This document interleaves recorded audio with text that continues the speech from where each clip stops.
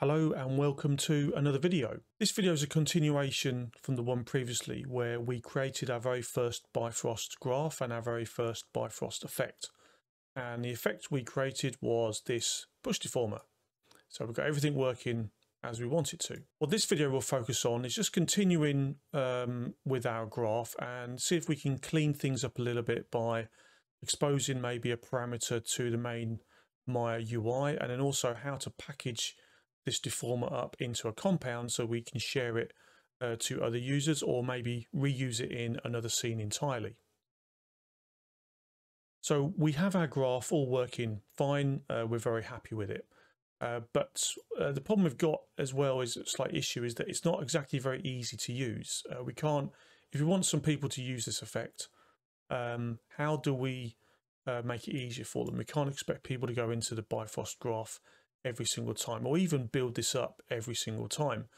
Well, the first thing we want to do is make it easier in terms of control, and that's this parameter here. There's only one value, so really we want to put that really up front, in front of the user, instead of them having to go into the graph editor.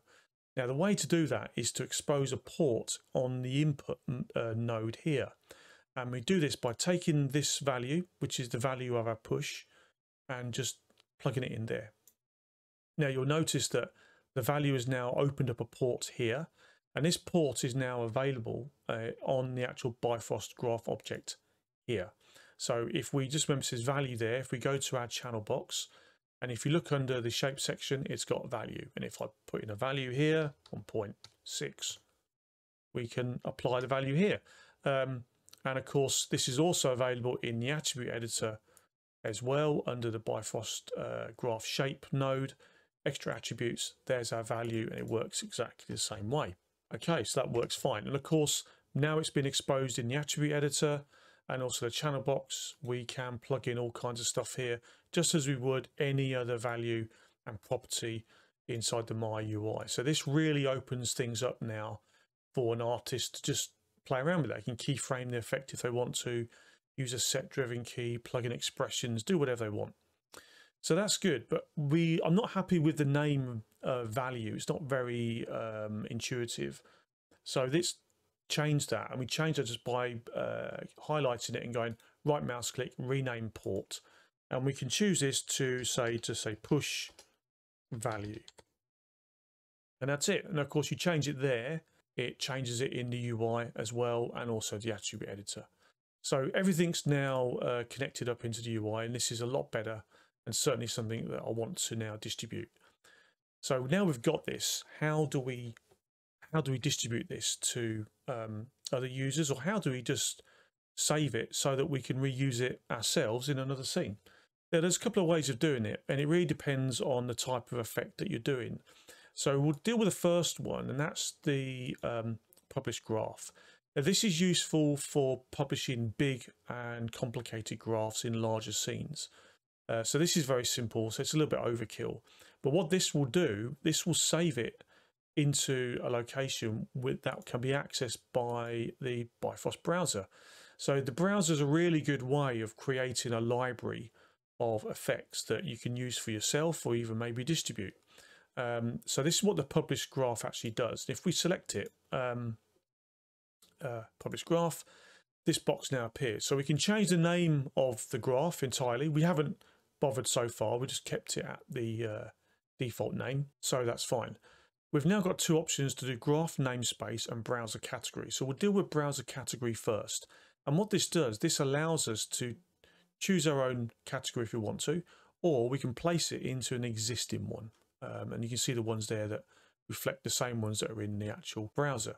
Now the namespace, all graphs need a namespace, and there's a drop down menu here, and it also puts it into these subcategories as well, and these correspond with what's available when you hit the tab key in your graph. So let's just cancel that for a second.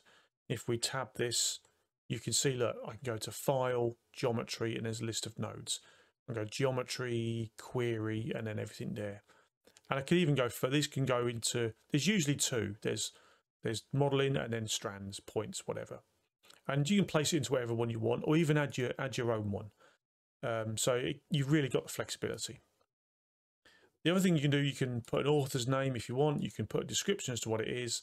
And then there's some really cool things here. You can add a thumbnail. And again, you can point that thumbnail from anywhere, really. Wherever if you've got a repository of thumbnails that you use for stuff, then use one of those and it will appear inside the browser. You can do a markdown file for documentation, and I'll come to that in a moment. And then you can also do an example scene. And this is really handy because some people often overlook this in the browser. Just cancel that for a second. Inside the Bifrost browser, you can import these effects. But for some of them, not all of them, if you were to click on any one of these, say you got aero colors there, but then if you click on dry ice, this option appears here in the bottom left corner. And what this will do is that you've got a choice. If I just select this one, I can import the graph into my scene, into this current scene I've got open. Same as I can do if I select this one here. However, there's another option where I can actually open it in an entirely new example scene. So what Autodesk have done is they've taken this effect and put it into a scene with some demo data and so on and so on. And it's usually what's depicted here in the thumbnail. So, you know, it's really good because then you can see the effect applied in some kind of context. And that might help you better understand how it can be used. So it's a really good option to have. So again, you can create I could create a whole new scene with a whole new bunch of assets, save it out somewhere, and then all I need to do is part of this publish is point this browser to that file, and it will all be recorded on the publish. It could be a .ma, .mb file, doesn't matter. And then of course that option will appear in the Bifrost browser. So these options here, materials, if you've got any materials connected in, which we haven't done yet, and we can always do in another video, then you can include it in part of this publish.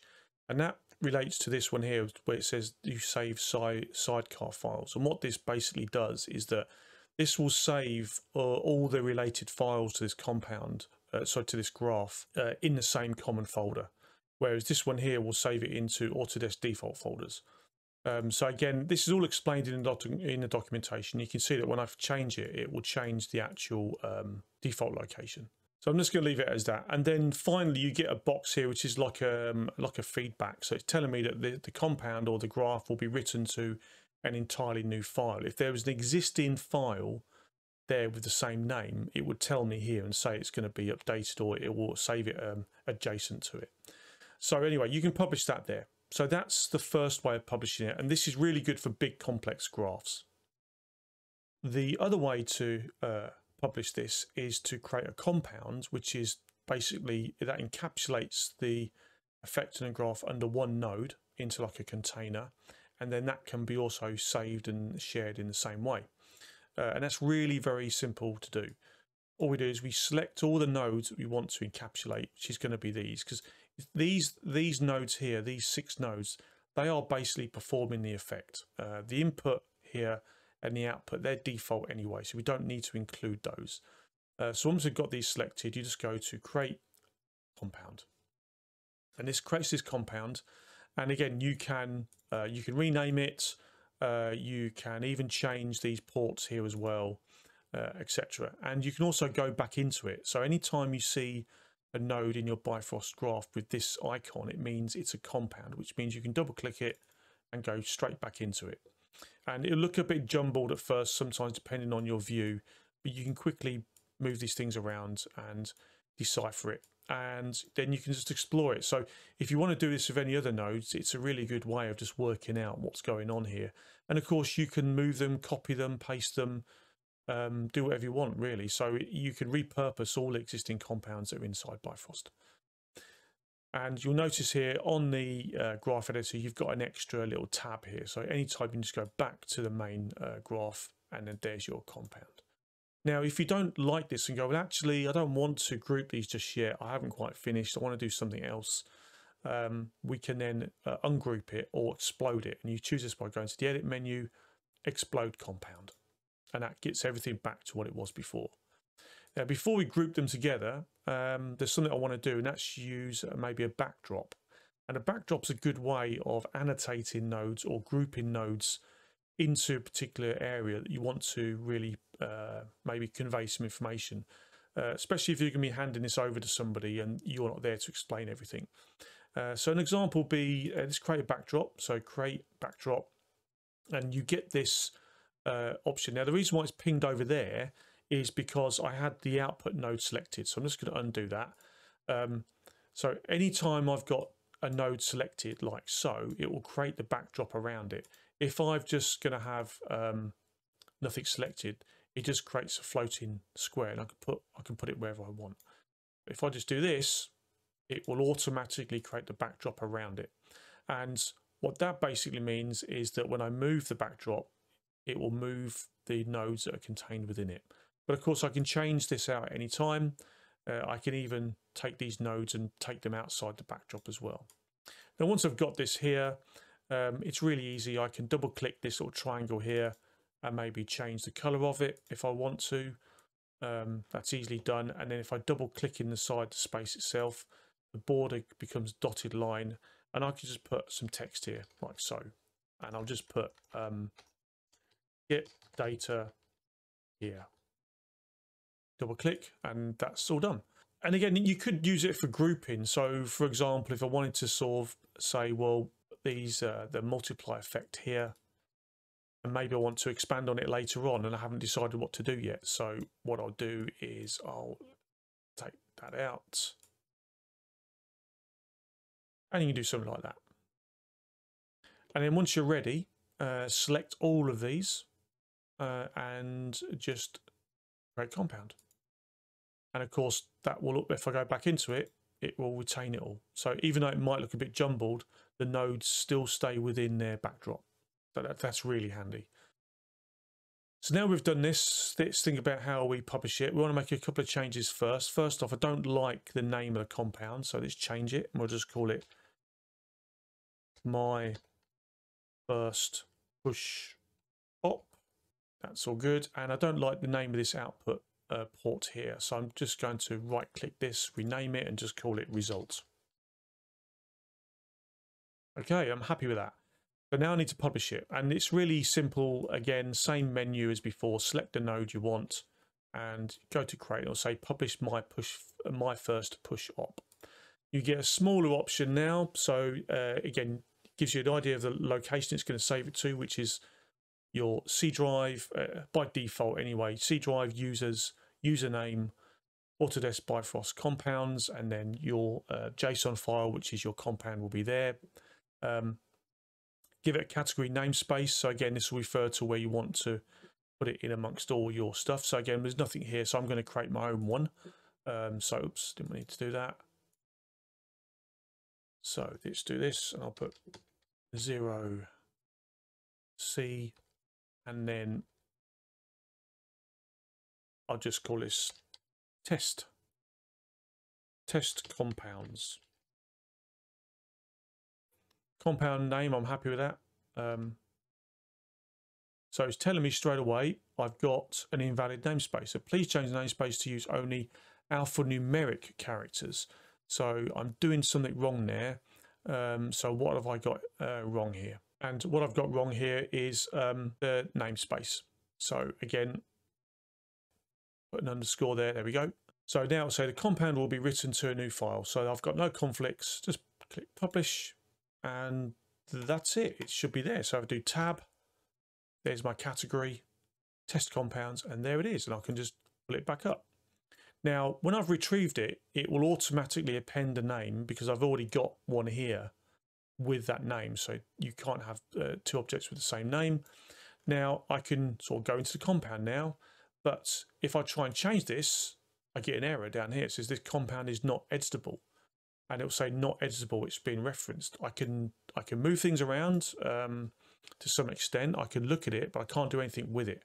So what happens if I want to maybe change that? And you'll notice it's got a little diamond next to it as well.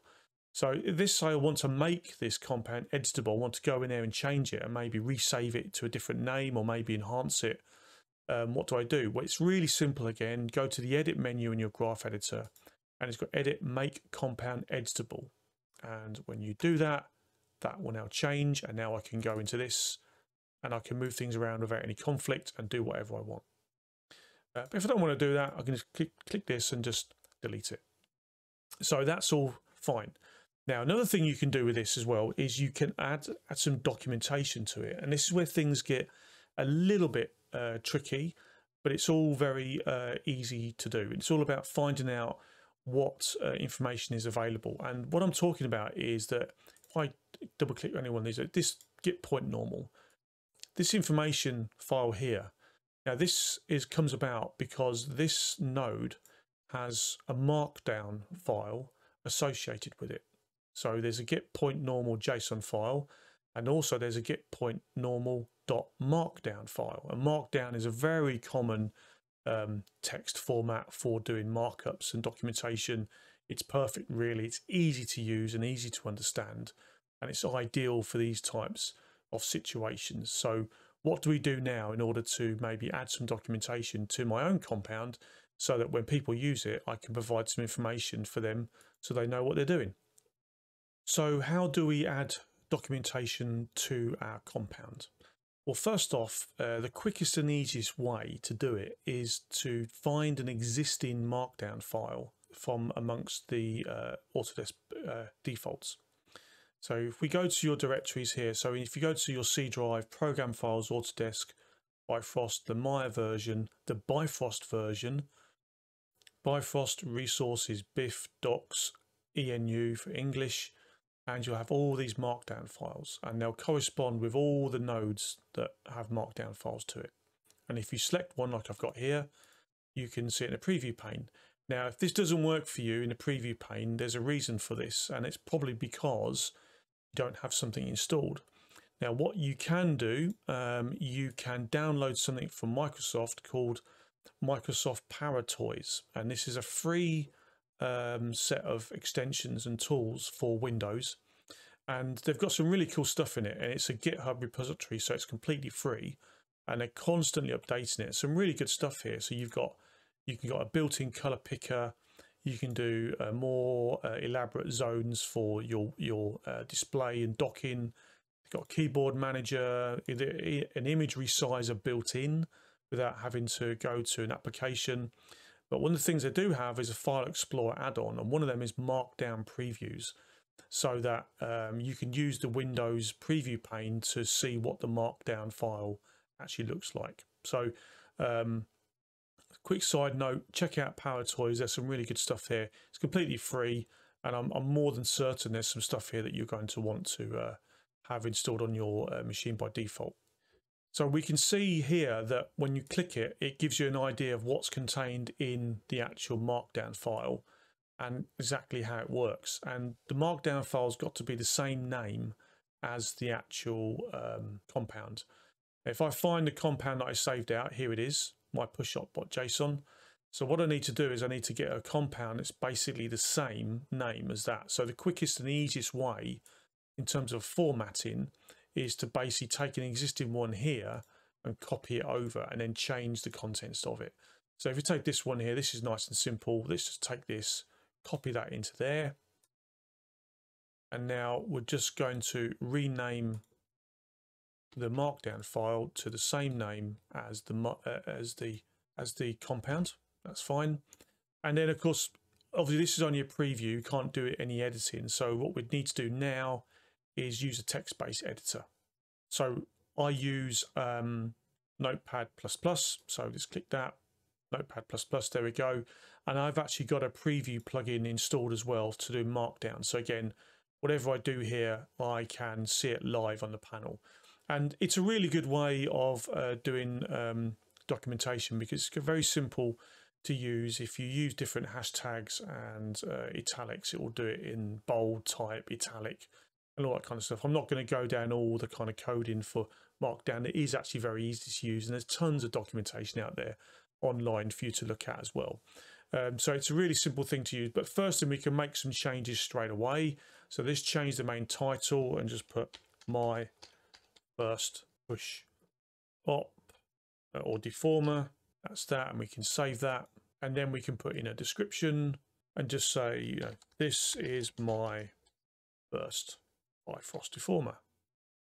We can see that we've got the actual text there. So, and then just change it to wherever you want, really. So you can see here that the 2 hashtags are a larger heading, and then the third 3 hashtags is basically like a lower heading as well. So you can begin to see how it's structured, and all I'm doing is just following the basic same template that was already there. So I'm just going to quickly tidy this up and put the information I want, and then we'll move on to the next step. Okay, so we're done now. We've just made a few corrections. We can see the preview here.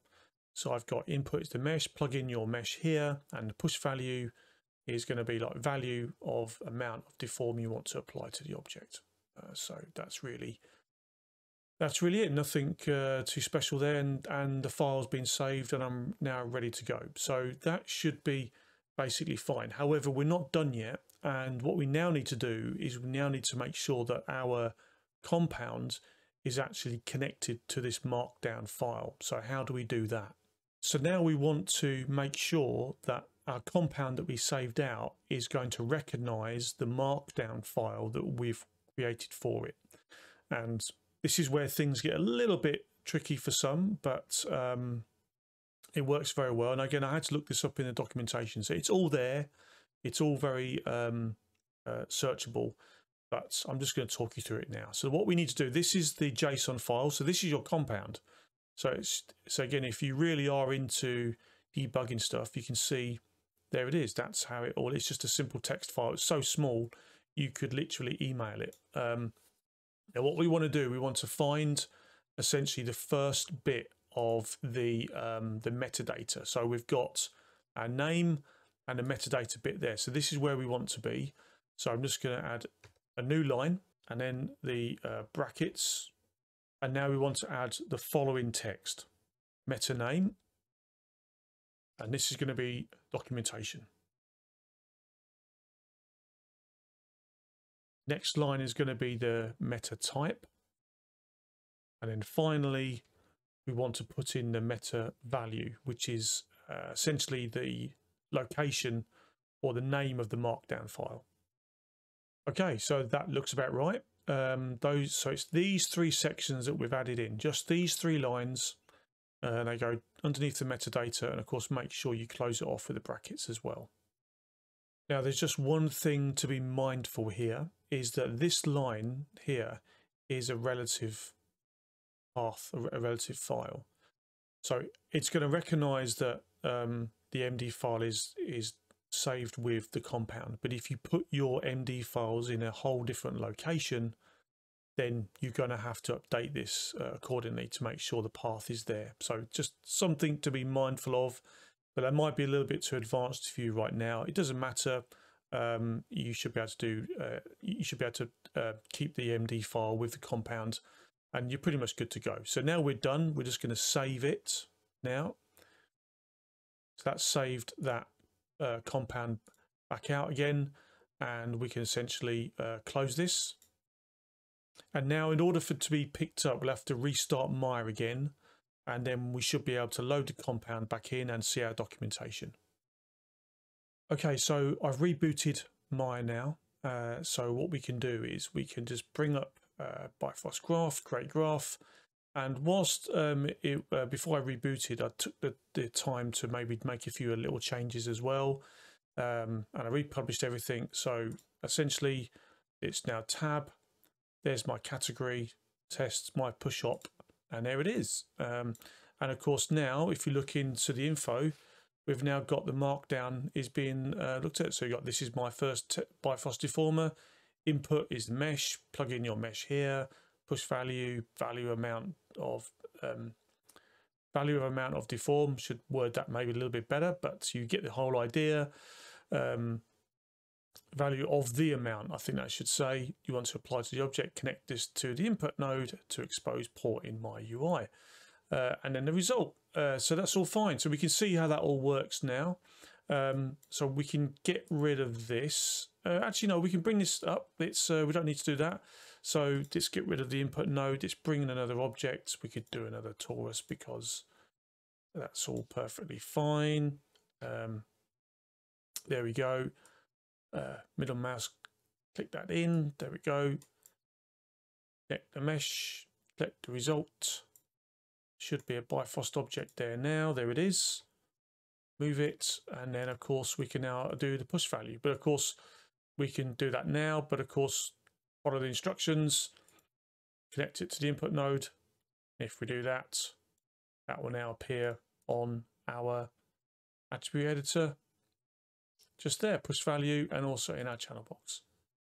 So there we have it. That's how you can publish a node, add some annotation as well. Remember, this is not editable, so we can go in there and look, there's all our backdrops that we actually added as well. And of course, if we want to, we can edit this and make this editable, and we can now expand upon it and rebuild it. So that's what we're going to do in the next video. We're going to continue this little bit of a small journey into Bifrost, and in the next video we'll look at how we can add some custom attributes to, or custom property to, our source mesh, and then see if we can get that into our Bifrost graph in order to allow greater control for our push operator.